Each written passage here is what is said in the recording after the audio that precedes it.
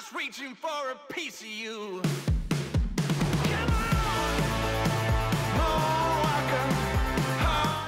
Hi, I'm Tony Moore and this is How You Do It. Today we're looking at the age-old problem of snare drum stand-mounted tom-toms. That's like we grab a big tom like this and we chuck it up on our snare stand because we want to look super cool and retro. However, it creates a fundamental problem. What that problem is depending on your snare stand, it'll actually terminate, the vibration and frequency will terminate into a surface or the ground. It's called earthing. To demonstrate what that is, this is what the tom normally sounds like. So come in a little bit closer so you can hear the drum resonating. I'm going to hit it here and you'll hear it resonate, and I'll count off how long it rings for. 2, 3, 4, 5, 6, 7, 8, 9. Okay, so it's gone about 9. So we've got about a 9-second-ish, maybe 8-9 second kind of resonance. When it's earthed, if I just sit that down on the bench like that and hit it, you'll hear what it does now. Here we go. 2, 3, 4, 5, 6. There we go, 6. So it's shortened by about a third. On a snare stand, it can be really short. It can just be donk. Like you hit it and it goes like that, and there's nothing to it. So a quick fix. This is an Axis aluminium, super light, and this thing is so light. It's a great stand. A couple of features I want you to look at. Zoom down here and have a look here. You'll see it's got rubber isolated feet. Now this isn't just like a rubber foot stuck on a stand. It's actually rubber isolated. So if I have my tom placed up on here and I hit it, the vibration runs all the way down and down into these parts, but it actually terminates. How do I know? I hold this section, I hit the drum, and I can feel where the vibration is. Now the vibration's not coming all the way down to here, so the tom actually resonates quite well. But I've got a small problem with this one, and I'll show you what it does. So I know this is the upside, but when that's mounted on here like that, it's very, very close. See how close it is to the snare drum, the head? Sorry, not snare head. I'm thinking snare drum because I use it as snare drum too. But see how close it is. So the problem with that is when I actually hit a drum hard, that head will actually come into contact with this part, and it creates another problem. So some of the newer ones have a bit of a rubber ring here, but I thought I'll make a section and I'll show you what to do. Now this is a fix for any snare stand that you have, and this will make your drum resonate on any snare stand. So what you're going to need, a couple of things. Okay, I've already, the reason I've sort of dropped in here, and I should be doing it from the beginning, is I started doing it, I thought, oh crap, I should film this because you guys would really like it. So let's film it. So what I've got here, this is actually a rubber 10-inch tom practice pad that you just put on and play the surface, and I'm just using that. It's about 8 mil thick rubber. It's quite bouncy, as you can see. It's quite responsive. And I've been cutting some little strips. Now the shape of this strip is designed to go over this part here. I'll hold it there like that. You'll see this circle here, I've cut to insert over that section and then drop down into this position here. And what that does is it creates a rubber bridge, I guess, that enables the tom to almost float and resonate. And it sounds great, it sounds really good. But it also lifts my drum up. But I decided I want to do 2 of those on each one. So I thought I'll quickly show you how I actually make these ones, and then you can go from there. So to make them, I'm going to need a couple of things. A straight edge, which is an aluminium ruler, a knife. Now, if you've got a blunt blade, grab yourself an oil stone over here. Oh, here you go. An oil stone, and literally just forward, back, forward, back. So you do a couple of strokes in each direction on an oil stone, and that basically renews that blade super sharp. So I'll throw that over there. We don't need that anymore. Wipe that off. Now get a bit of something to chop on, unless you want to chop on your bench. And we're just going to cut a couple of little strips off. Easiest way to do that is square that up there, like that, so we know this here is about 25 mil an inch. And I'm going to cut straight down, not on an angle, not like this, not like that, straight down. And I'm just going to do a series of light cuts first, just very light and gentle. I'm actually just scoring the surface. Now, you'll actually feel the blade start to drop on in as you cut through. And the reason you want it nice and straight is that each time you cut, you're cutting down and you want a nice clean edge, much like that. That's a nice clean edge right there. So we want to get that nice straight edge. That way it looks professional, and it also means that we know how to cut straight. So one more cut, I can feel the bench or the board there already. Actually, I'll just do another one just to make sure. Chop, chop, chop, chop. And another one. And one more. I can actually feel it, so obviously there we go, it's all clear. So that cut here, if you come in nice and close, you can see that's a nice clean edge, except for the dirt I put on it. It's a nice clean edge. It looks professional, looks like I've cut it with a machine of some sort. That's a nice sharp blade.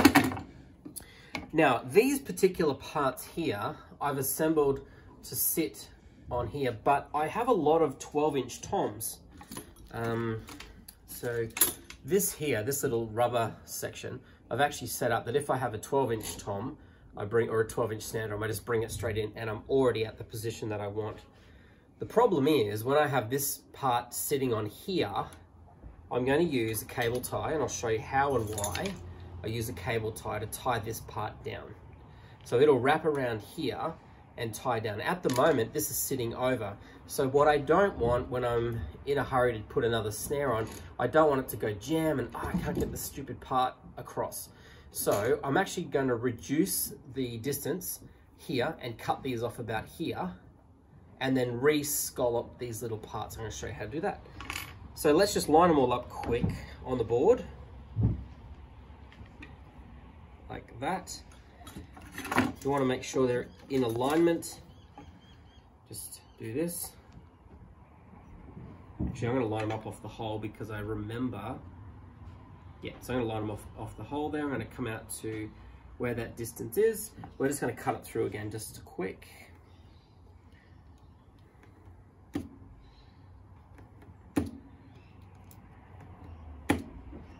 We're almost through. Just keeping your blade nice and straight. If you've got, sometimes you can buy rubber from a supplier.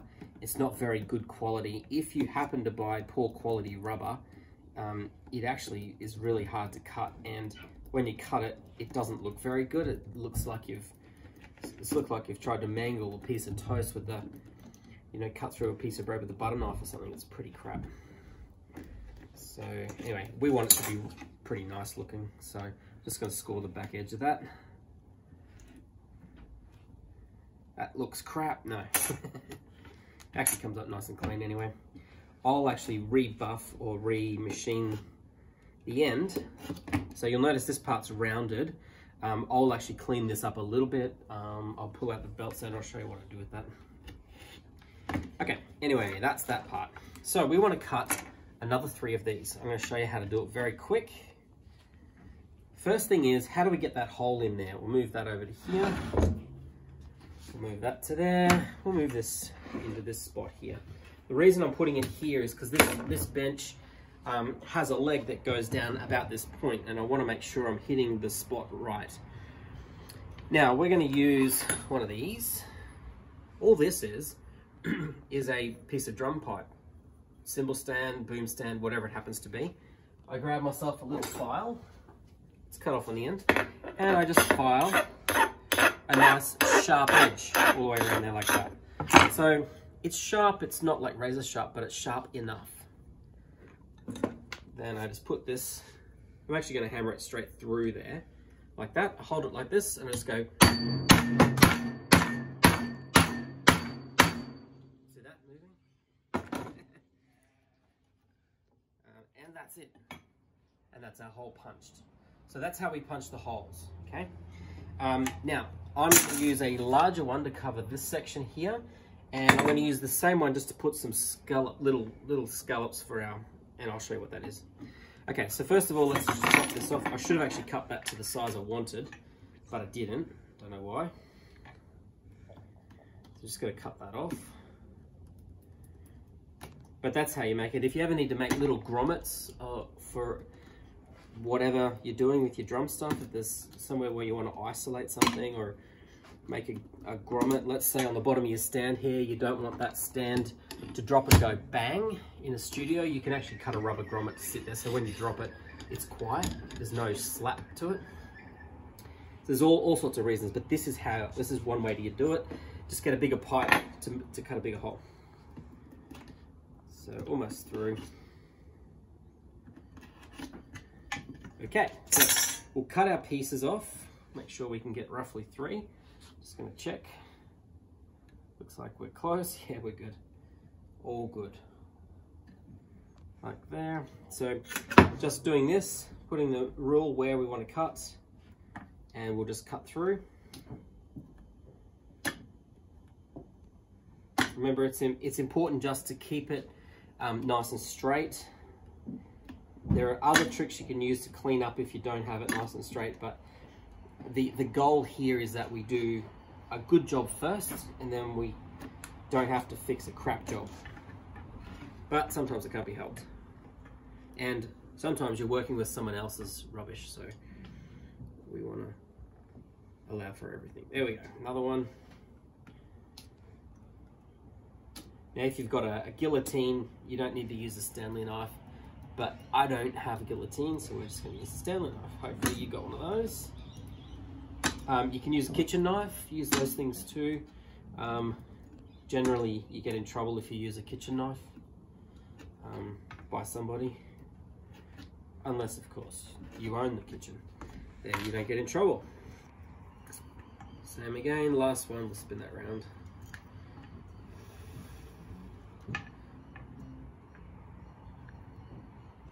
Okay, there we are.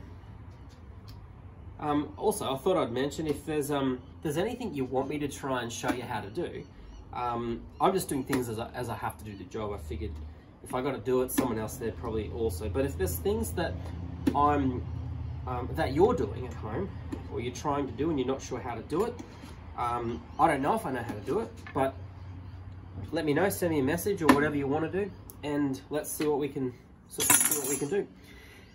Okay, so I've got my sample pieces here. That's the top one, and I've got 3 to punch. It's a bit bouncy on here, so I'm going to drop down onto the floor. So come down here on the ground with me. I actually don't want to spill my tea, that's all. Okay, we'll get our piece of this. This is an old crappy piece of pipe. You can see the old bits just sitting inside it there.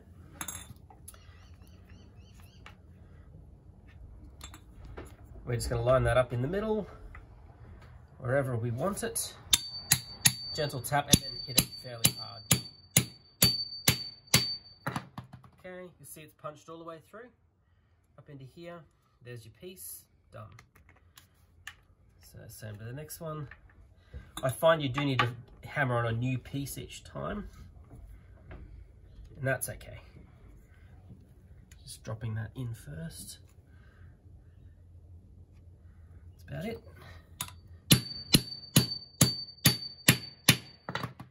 Again, just punching through. You can hear it, and you can also feel when it drops through.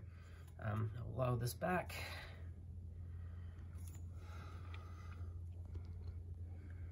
Like that.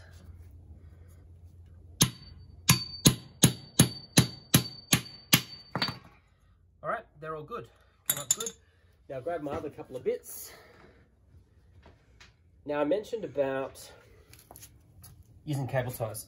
The reason I want to use a cable tie is just because they're really robust. And I'm basically going to insert it around there. But in order for it to stay there, I need to put little cuts, little scallops. So I'm going to do that. Now, an easy way to do it is just to lay a few out, how you want them to be. I'm going to use the smaller version, which is this one here. And I'm going to come back just a little bit, not much, off that edge. You'll see I'm splitting between the two pieces. I'm just going to hit them. Chop, chop.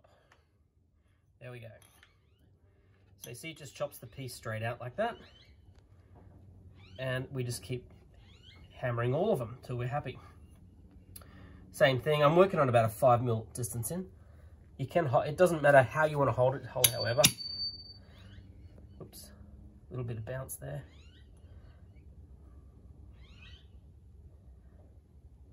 Okay, the first trick is hit it hard and then just keep hitting.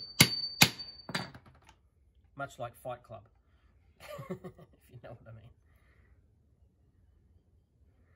Okay, another one there.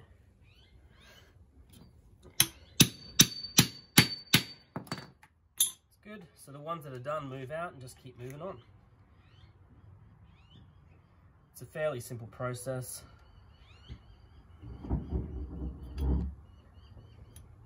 Make sure you get the right end. About there.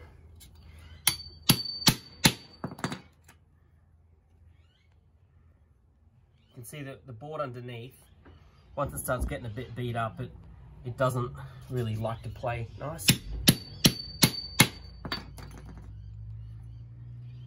Starts getting a bit crappy.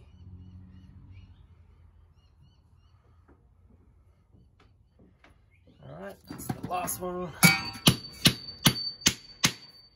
Okay, so grab our pieces, jump up the top. Okay, what have we got? It's all good, all good, all good. Now, I'm going to refine them all a bit later, but before I refine, I'm just going to use the round ones. What I mean by refining them is I'm actually going to shape off the edges. I do two things to do that. I just cut a rough circle by chopping, and then I get my belt sander, and the belt sander sort of runs around like this. I use the flat side. If it's going this direction, I literally hold it on here, and I just keep moving it up until it cuts nice and square. I can show you, but it's just boring. All right, so we're looking here. Drop our first piece on, like that. Oh, actually, I was going to use the rounded ones. So remember I said, because I run a 12-inch tom, I want to be able to just wind it in pretty quickly. So that should still work nicely there. I'm just on that edge. It gives me plenty of rubber support here. Now the top one I want to keep flat. I'll just crank this up here. I want to keep this one relatively flat. This one here, I don't care if it's sitting down. The reason it's sitting down is you'll see that bottom piece where it comes into an alignment is sort of sitting up. It's half up, half down. So, you know, it's up to you on your own stand.